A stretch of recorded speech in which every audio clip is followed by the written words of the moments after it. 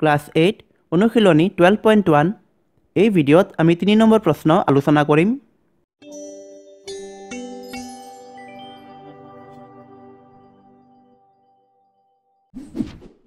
ইয়াত আমাক সৰল কৰিবলৈ দিছে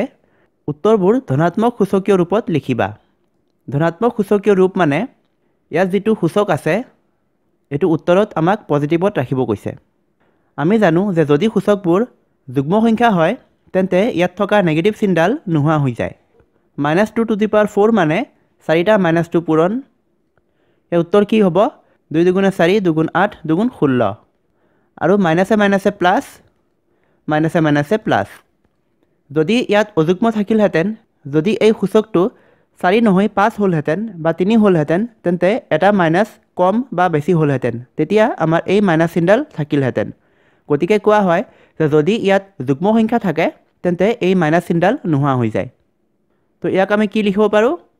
2 to the power 4 এনেকৈ থাকিলে এই সূচক তলে ওপৰে বহে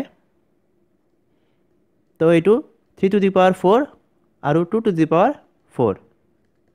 2 to the power 4 2 to the power 4 এই দুটা কাটা কাটি যাব থাকিল কি আমাৰ 3 to the power 4 আৰু এটোই আমাৰ উত্তৰ এতিয়া 2 number -2/3 to the power 4 into -3/4 whole cube এতিয়া ইয়াত যেহেতু যুগ্ম সংখ্যা আছে গতিকে এই মাইনাস চিহ্নডাল নোহোৱা হ'ব গতিকে আমি লিখিব পাৰো 2/3 whole 4 into এতিয়া ইয়াত চোৱা ইয়াত -3/4 আছে আৰু ওপৰত অযুগ্ম সংখ্যা গতিকে এই মাইনাস চিহ্নডাল থাকিব আমি কি কৰিম এই মাইনাস চিহ্নডাল আগলৈ লৈ আনিম ইয়াত মাজত যেহেতু পূৰণ আছে গতিকে এইটো আমি পাৰো তো থাকিল কি আমাৰ 3/4 whole cube আগত -2 to the power 4 এটো যদি ভাঙো আমি by 3 to the power 4 into 3 cube by 4 cube এই মাইনাস চিহ্নডাল থাকিব যেহেতু মাজত পূৰণ আছে গতিকে এইখিনি আমি একেলগে লিখিব পাৰো 2 to the power 4 into 3 cube 3 to the power 4 into ইয়াত যেহেতু 2 আছে আৰু ইয়াত 4 এই 4ক আমি 2 স্কয়াৰ বুলি লিখিম 2 স্কয়াৰ whole cube 2 স্কয়াৰ মানে 4 আৰু ইয়াত কিউব আছে কিউব তো ফাইনালি আমি কি পালো এই 3 কিউবক যদি আমি আগফালে লৈ আনো আৰু তলত 3 to the power 4 into 2 to the power 4 আৰু তলত 2 3 গুণ 6 2 to the power 6 3টা 3 আৰু 4টা 2 তলত 4টা 3 আৰু 6টা 2 3টা 3 3টা 3 কাটা কাটি ওপৰৰ 4টা 2 4টা 2 লগ কাটা কাটি তো থাকিল কি 2 স্কয়াৰ আৰু 3 আগত মাইনাস আছে মাইনাস ওপৰত একোই নাই মানে 1 থাকিব 3 into 2 স্কয়াৰ যদি উত্তৰবোৰ সূচকীয় ৰূপত ৰাখিব দিয়ে তেন্তে এটোই আমাৰ উত্তৰ হ'ব আৰু যদি পূৰণ কৰিব দিয়ে তেন্তে পূৰণ কৰিলে কি হ'ব -1/3 আৰু 2 স্কয়াৰ মানে 4 3 4 গুণ 12 তেন্তে এটো হ'ব আমাৰ উত্তৰ এটো আছিল 2 নম্বৰ এতিয়া 3 নম্বৰ 3 নম্বৰত আছে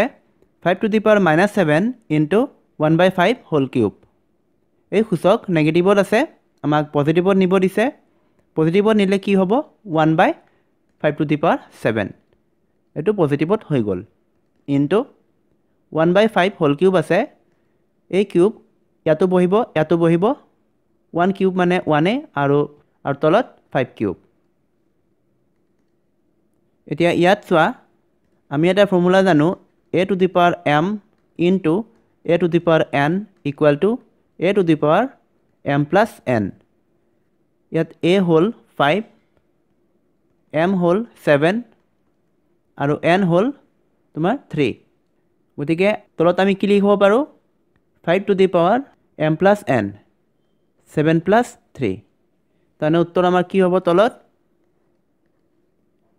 5 to the power 7 plus 3 এটো দেখুৱাই দিব পাৰা 1/5 to the power 10 আৰু এটোৱে আমাৰ উত্তৰ 4 নম্বৰত আছে 3 to the power -5 into -2 to the power -5 into -4 to the power -5 সূচকবিলাক ধনাত্মকত ৰাখিব কৈছে গতিকে 3 to the power -5 ক আমি 1/3 to the power 5 লিখিম -5 to +5 হ'ল ঠিক তেনেকৈ বাকি কেইটাও লিখিম 1/-2 to the power 5 into 1/-4 to the power 5 এইবিলাকৰ মাজত পূৰণ আছে গতিকে আমি জানো মাইনাসে মাইনাসে প্লাস হয় গতিকে দুইটা মাইনাস কাটাকাটি যাব আৰু গোটেই কেইটা আমি একেটা ভগ্নাংশৰ তলত লিখিম যেহেতু পূৰণ আছে গতিকে একো প্ৰবলেম নাই এটো 3 to the power 5 into এটো 2 হৈ গল এতিয়া -2 আছিল 2 to the power 5 into E minus বিলাক নাই এতিয়া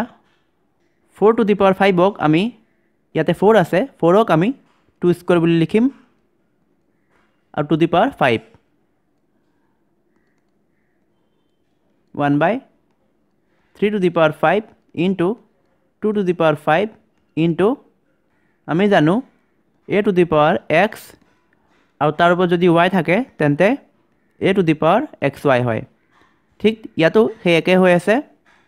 2 to the power 2 into 5 হ'ব 2 5 গুণ 10 3 to the power 5 into 2 to the power ইয়াত ভূমি একে আছে ভূমি একে থাকিলে সূচকবিলাক যোগ হয় 5 plus 10 এটো 15 আৰু এটোই আমাৰ উত্তৰ এটো আছিল 4 নম্বৰ